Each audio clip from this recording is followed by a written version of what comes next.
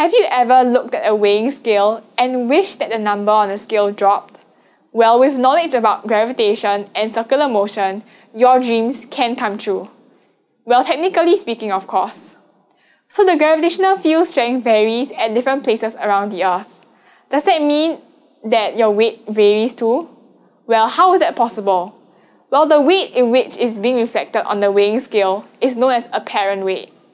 Yes, it is the weight which you seem to weigh, or in other words, it is the normal contact force which your body exerts on the weighing machine you are standing on. This normal contact force which you exert on the weighing scale is exactly equal to the normal contact force the weighing scale exerts on your body, according to Newton's third law. At the equator, your true weight has to provide the centripetal acceleration to allow you to undergo circular motion.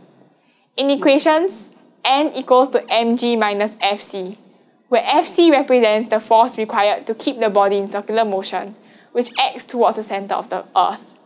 At the poles, since you are not undergoing circular motion, Fc equals 0, hence N equals mg. Thus, all you need to do is to move closer to the equator and you're done.